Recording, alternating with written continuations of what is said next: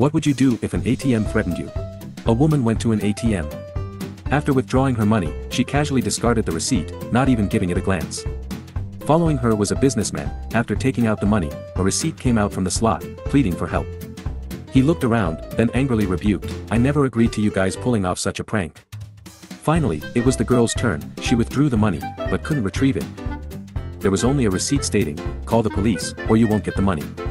The girl had no choice but to follow the instructions. Emergency personnel arrived. Bank staff informed them that a maintenance worker had previously entered the vault to change the door lock, possibly being trapped inside. A team member used an endoscope to reach inside the ATM. As expected, someone was calling for help. Without a key, they could only use tools to forcefully open the door. In the end, the poor worker was successfully rescued.